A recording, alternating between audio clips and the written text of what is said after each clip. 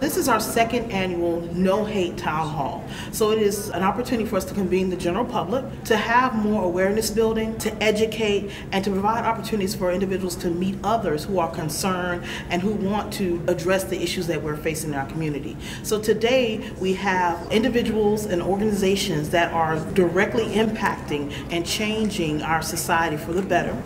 We're excited to be here to really talk about the issues of structural racism and why it's time to stop brushing these issues under the carpet and really get into conversations and acknowledge structural racism and how it's embedded in our systems all throughout our state and our society.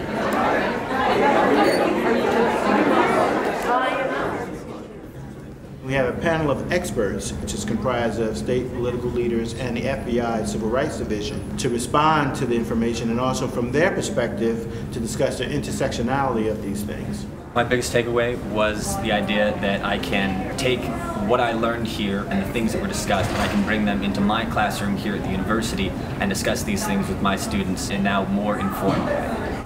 You can make a change. You can't change the system with your mouth. You need to have action. You need to do something. We have to work at providing those types of understandings, awareness, and education that will help people not behave in a way that will isolate people or exclude people from their opportunities.